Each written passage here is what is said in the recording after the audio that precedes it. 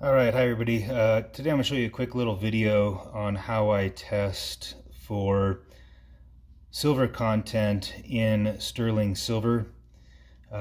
These are just two different vials of my silver testing solution, which is basically just a mixture of mostly sodium or potassium dichromate.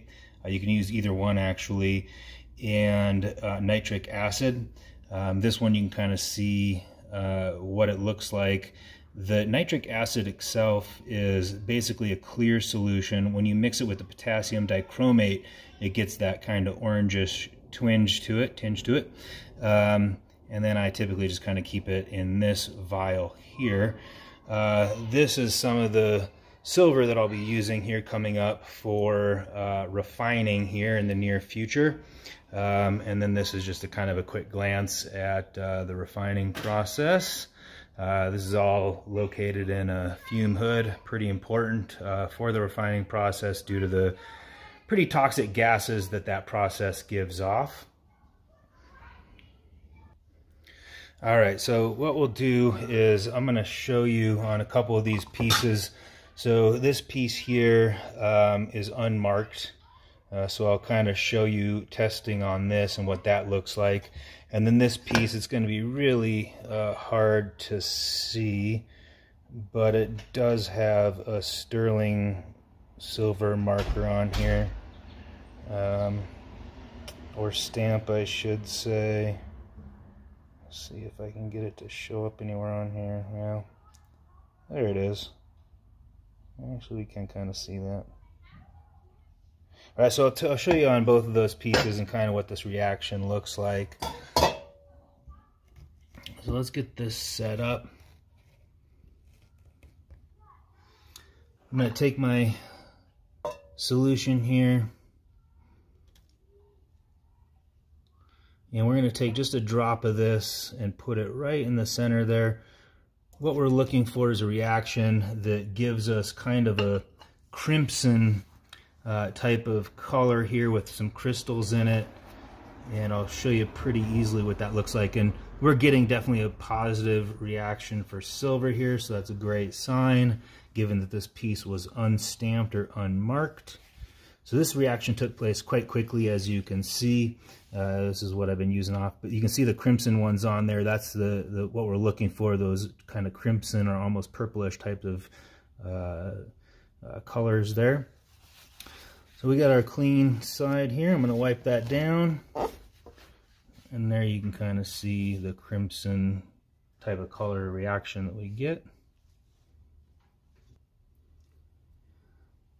All right, and then to verify, I'll kind of show you the same process on this one that we just looked at, or that I showed you, that is stamped and marked. So I'll just take my dropper again. We'll place a little bit on that. Of course, we should get the same reaction. I haven't tested this piece already. As you can see, we're already starting to get that kind of deep purple or crimson reaction there. This does, by the way, kind of damage the silver. It does leave that spot on there. You could see when I wiped off that last one. This one's already taken place.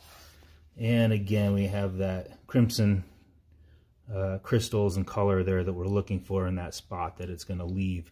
So if you're testing something you plan to keep or use, you could kind of polish that off, but it will leave some form of a mark. So depending on what you're doing or using that piece for, keep that in mind. Now let me show you, just because you'll get other things that may have a maybe copper based or zinc based. They may have some sterling silver plating on them. Let me kind of show you what kind of reaction we get. This is a copper penny. You can see I've already kind of tested this, but put another drop on here and we'll see what reaction we get and how different that is.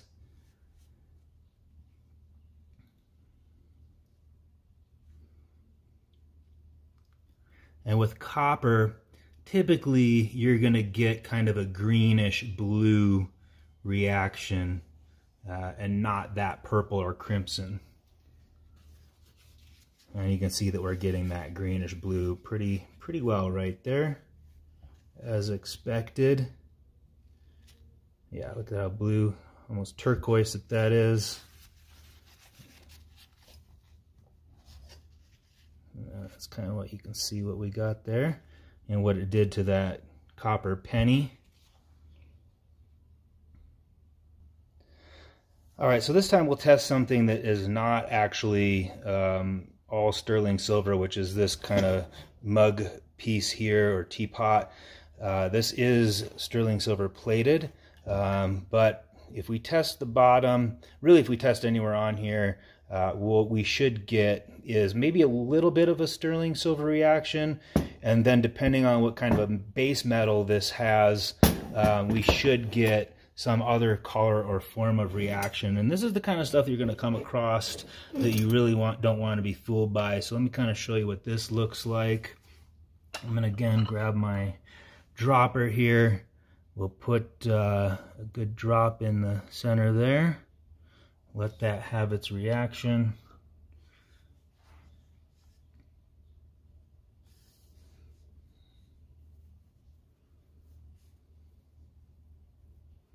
You can see that we're getting almost immediately a little bit of that kind of green turquoise type of reaction. Let's see if we get much of anything else.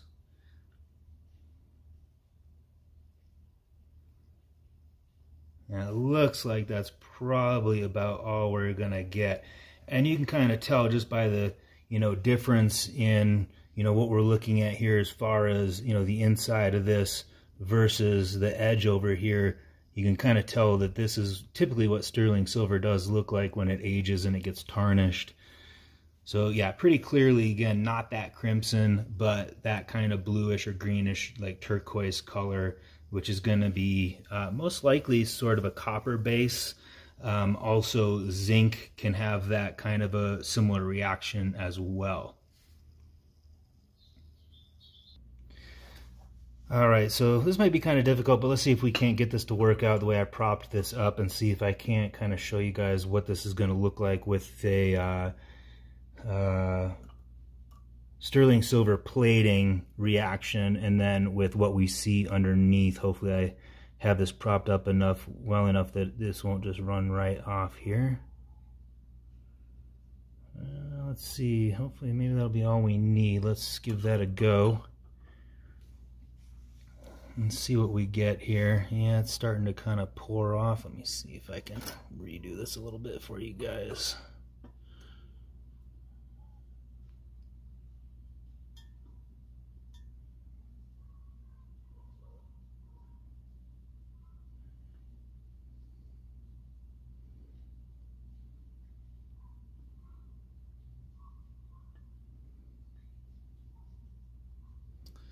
Yeah, unfortunately that's not quite working out. I might have to try to find something else to show you this test with. Maybe we can get that drop to stay on there.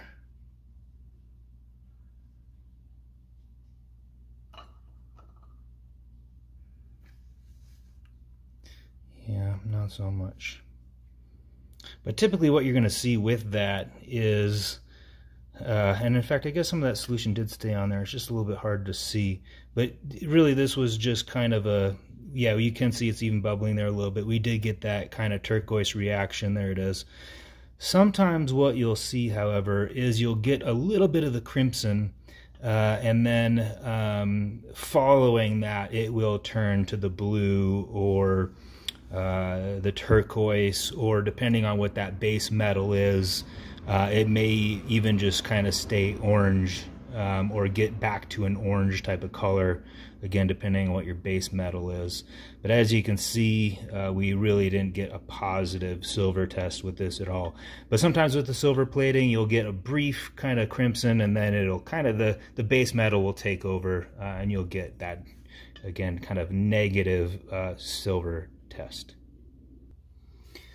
All right, just for fun, let's go ahead and do one more. This is a nice little cup.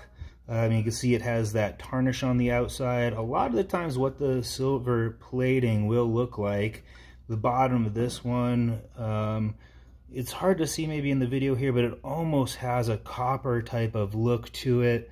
This does, if we look close enough, you can see it says sterling on there. But, you know, this one would be one that would be questionable, especially if it wasn't stamped. I have not tested this as of yet. So let's go ahead and test this and see what we get. Again, this is what we're using here. I know it's not much when I just show you a bottle with a label of warning on there, but mostly this is that mixture of nitric acid with some potassium dichromate.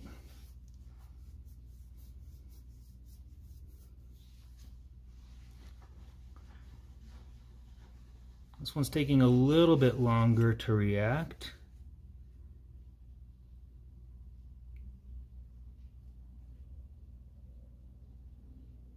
And looks like we're looking good. I mean, for a second there, it was, you know, maybe even a little concerning, like this might not actually be silver.